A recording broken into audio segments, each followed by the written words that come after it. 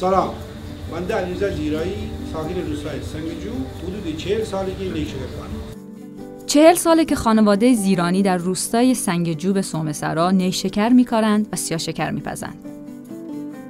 حالا البته فقط 3 خانواده در این روستا هستند که نیشکر می‌کارند، اما پیش از این بیشتر افراد این منطقه شکرکار و شکرپز بودند.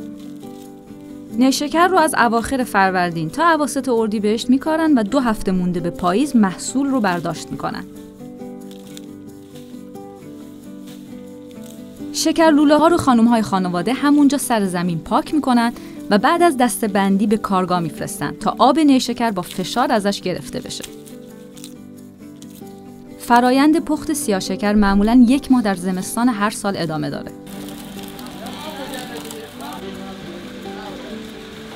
برای پختن نیشکر به 6 تا 8 ساعت زمان نیازه. علاوه بر این هم برای پختش باید مهارت زیادی داشته باشی، هم زور بازوی حسابی. برای همین پخت سیاشکر همیشه دست آقایون خانواده رو میبوسه. کار پخت هر روز با 100 لیتر آب نیشکر شروع میشه. از این میزان میشه 12 تا 16 کیلو سیاشکر، دوشاب و کف گرفت. علی آقای زیرانی یکی از بهترین شکرپزان صومعه است و میگه از وقتی که یادش میاد داشته این کار رو انجام میداده. به نظر اون بهترین فیلتر برای پالایش ناخالصی آب شکرلوله کاه برنجه. شیوه کار اینجوریه که یک گونی پارچه‌ای پر از کاه برنج همیشه کنارشه تا ضایعات دیگ رو توی اون بریزه. با تکرار این کار آب نیشکر به خوبی زلال و صاف میشه. اونا پخت 200 لیتر آب نیشکر رو در 2 نوبت انجام میدن، از 5 صبح تا 9 شب. برای پخت سیاشکر از ابزارهای چوبی متعددی استفاده میشه که هر کدوم یه شکل و شمایلی دارن، ولی در کمال تعجب اسم همشون کتراست و فقط خانواده زیرانی میدونن وقتی علی آقا کترا میخواد کدوم وسیله رو باید بهش بدن. مثلا این یکی کترا بیش از 30 سال عمر داره و از چوب درخت خرمالوی وحشی ساخته شده. تنظیم شعله یکی از فوت‌های اصلی پخت سیاشکره که تأثیر خیلی زیادی در کیفیت محصول نهایی داره. با این حال به عقیده علی آقا زمین کشت نیشکر اصلی ترین عامل در مزه و کیفیت سیاشکره. اول زمین. حرف اول زمین. کلا عمل بده خوش کریم حدود 6000 متر. 7000 متر، 6500 متر. اون میگه هر زمینی مناسب کشت شکرلوله نیست. من اصلا کلا از زمینی گردن که شما عادت شدم از زمین اصلا کلا با لوله بیام. وقتی کار برداشت نیشکر تموم شد، اونا تعدادی از شکرلوله ها رو جمع آوری و بعد زیر گل دفن میکنن تا بهار آینده نوبت کاشتشون برسه. بیخ، برف، قرامه. عاشق یلمان تیمار بودیم، با عاشق بخوای بمانا قرامه. پدر علی میگه قدیم‌ها که دستگاه آبگیری نبود، کنده بزرگ یک درخت رو خالی می‌کردن و آب نیشکر رو با کمک 3 گاو نر می‌گرفتن. از این ماجرا اما متاسفانه هیچ عکسی ندارن. ولی ماما با مالا نماره گرفتیم. گاو بالا سه دام بود. اون درخت چی بود؟ درخت چی؟ شکرداری درخت با اندازه اینجوری بشکا اندازه، رفته بشکا اندازه. اگه واسه شما سوراخ بودیم، بعد اینجوری چوب سواریم واسه اون سوراخ. از سر میشه چوب دیگرم سوراخ دیگه سواریم اون اینجا چیه؟ از دور دایره دی. تا واسه اون واسه دایره دی. دیگه ستر واسه بچه اینجوری آب سدگیچیه اشون بچه آباده کنه. آره، بعد از اون اینکه پوییم داشتیم با اندازه 2 متر درازه بود با کیزه منو خوش بودیم. بعد من آواز خود من درون، دیگه درون بعد 6 ساعت، 5 ساعت، 6 ساعت ازش دیگه سر خوش بودیم بس سروز شکر چوره دیدم. مشت محمد میگه علت طول عمر و سلامتیش اینه که از همین خوراکی‌های محلی همیشه تغذیه کرده. محصولاتی که عموماً بدون کود و مواد سمی به دست اومدن. ای بله نیجی با 80 سال ما گذشته 8 میلیون ریشه آلوده بودیم. نه پیر نه بابا نه آبا اگه سه چهار گوشت کار بودیم. اما نه پیر بله رو هر رای کرده. وای که مردم در دایره انشان لاغر بس به نام شکری مثلا میرزا علی شکری کاسلی شکری که یک طایفه بزرگی به دل کش نیشکر لاغر به این آقایان خانواده بزرگ شکری واسه. الان شکری های نزدیک با 12 خانوار داریم. آره خانوار داریم. امسال وضعیت محصول خیلی خوب نیست. خرداد ماه امسال بارندگی خوبی توی گیلان نشد و کمبود آب به مزارع نیشکر آسیب جدی زد. علی دفتری داره که تاریخ و میزان پخت شکر سالهای گذشته رو توش نوشته. اون سال گذشته 60 تا دیگ در 54 روز پخته، ولی امسال محصول کمتره و نهایتاً 15 تا دیگ سیاشکر بپزه. سیاشکر، پلو و کره یکی از مهمترین وعده‌های غذایی خانواده‌های این منطقه در فصل کشاورزی برنج در بهار بوده. ایدنا خیک، ایدنا خیک خوشن چه بود این خیک. خیک ما نیدم. شما شدید. خیک باشی خوشن شکر تو کنیم. پر. بود ما خانم چشمری جده بود. اون خیک بود بمانه. خوشن آزوگو. بعد از ای کار کشاورزی شروع بسیه.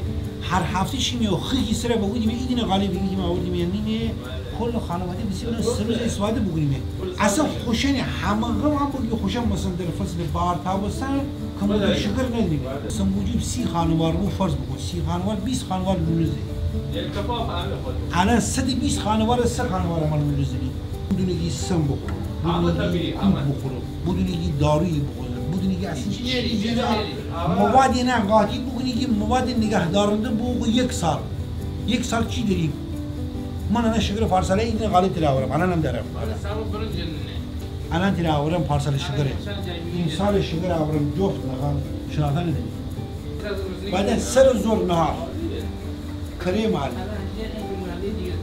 ایدنه نیمه استقان دوشاب ایدنه گوشها برنج گرم سرد بخورن تا خود قولی چی داره دوشاب قویه داره کره محلی قویه داره برنج هم برنج. بعد از حدود 3 ساعت پختن نیشکر روی شعله زیاد مشعل زیر دیگ رو با مشعل کوچکتری عوض میکنن.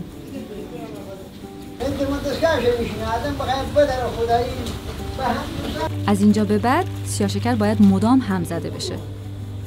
خانواده زیرانی اما این کار رو با کمک یک وسیله ابتکاری انجام میدن که خودشون با موتور ماشین لباسشویی ساختنش.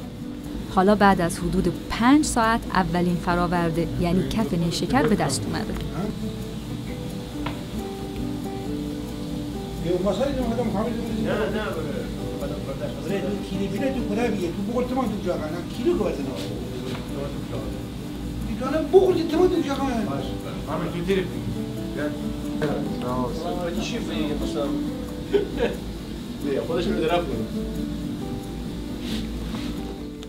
این کف خوشمزه ترین و پرطرفدارترین محصول شکرلوله است، ولی میزان کمی ازش به دست میاد و ماندگاری نداره. البته اگه فریز بشه به همین شکل باقی میمونه.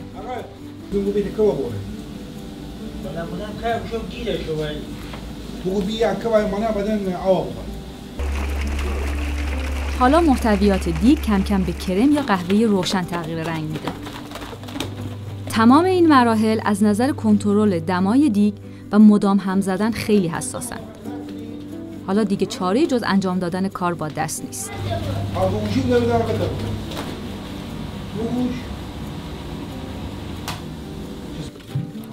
امروز سهیل برادرزاده و امیرحسین پسر علی هم حضور دارن و در هم زدن دیگ کمک میکنن.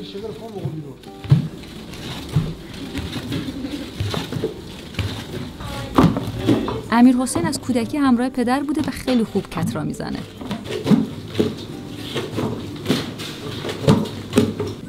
سهیل هم البته تمام تلاشش رو میکنه تا عمو احمدش رو راضی کنه.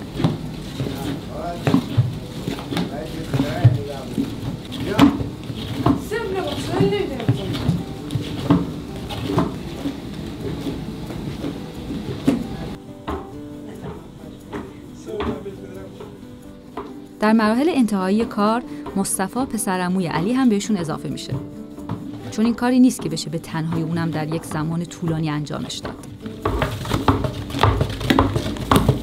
تا پیش از فراگیر شدن لوله کشی گاز برای پخت سیاشکر از آتش هیزم استفاده میشد. بعدتر نفت اومد، ولی امسال چون تهیه نفت خیلی سخت شده از مشعل گازی برای پخت استفاده میکنن. در مراحل پایانی غلظت محصول خیلی زیاد میشه و زیرانی‌ها مرتب جاشون رو با هم عوض میکنن.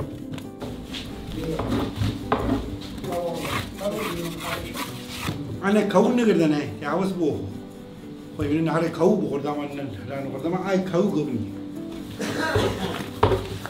این نسان کاو بخوری استاد چی باید بخوری؟ استاد چی باید بخوری؟ مغز گردو مغز گردو باید بخوری نه؟ اوردیگ ماغانا اینجا تیانی باید بیشته بله اینجا بله پیاز 400 گرم. بعد از 6 ساعت بالاخره سیاشکر آماده شده و عمو احمد شروع به آماده کردن قالب ها میکنه. معمولاً هر قالب حدود نیم کیلو سیاشکره.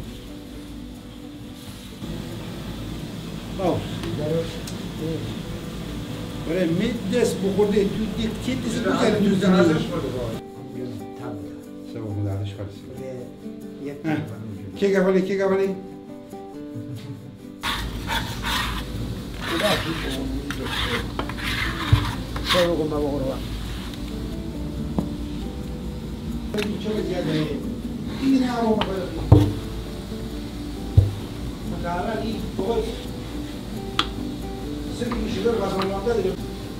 من میبرم نشه من اینجا مثلا پرداگی نیشکر بگیدی هم پرداگی من نباید